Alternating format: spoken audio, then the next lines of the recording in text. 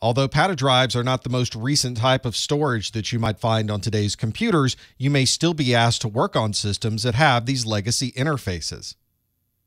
PATA stands for Parallel AT Attachment. It's a callback to a previous PC version called the PCAT. You might also hear this referred to as Parallel ATA or simply ATA. The storage connection standard was created around 1999 by Western Digital, and it was originally called the Integrated Drive Electronics, or IDE. You might also see an updated version of this referred to as EIDE, which stands for Enhanced IDE. There were a number of different PATA standards released through the years, ranging from 16 megabytes per second of throughput all the way up to 133 megabytes per second of throughput, which for the time was relatively fast. There were also enhancements to the standard that allowed us to connect more than just hard drives. We were able to connect CD-ROM drives and other peripherals as well. When SATA was introduced, the term ATA was modified to be Parallel ATA, so that you could discern the difference between a SATA and a PATA connection.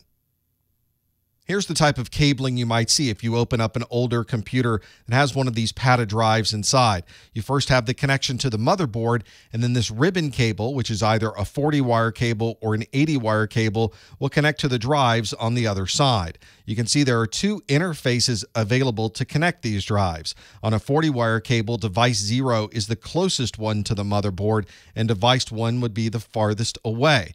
On an 80-wire cable, you'll see that this is reversed. Device 0 will be farthest away from the motherboard, and device 1 will be closest.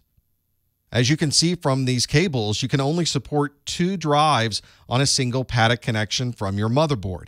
If you need to connect additional drives, then you'll need another PATA interface on your motherboard to be able to include additional drives on a separate cable.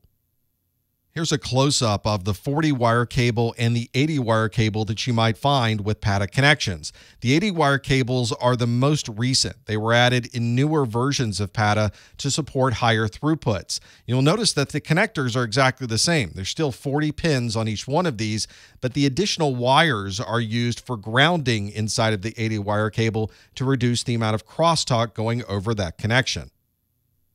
Here's the 40-pin PATA interface that you might find on a motherboard. You'll notice it's actually a 39-pin interface because one of those pins is missing. This is intentionally keyed out so that you can only plug the cable in one particular way. If we go back and look at our previous cables, you can see this particular cable does have the key on that particular pin, although you may find some cables that don't have that key inside of them. And on the back of the PATA drive, you'll see the missing pin inside of that cable connection as well. This is very similar to the SATA drive we looked at in a previous video, where we have our connection for our data. We have some jumpers that set configurations for the drive. And on most PATA drives, you'll find Molex connections being used to provide the power. When we move from parallel to serial with our storage drives, you'll notice that the data cables changed quite a bit. The parallel ATA or PATA cable is on the left, and the SATA data cable is on the right. You can see the SATA data cable is much smaller, takes up much less room inside of a computer case, but it also allows for more airflow through the case for better cooling.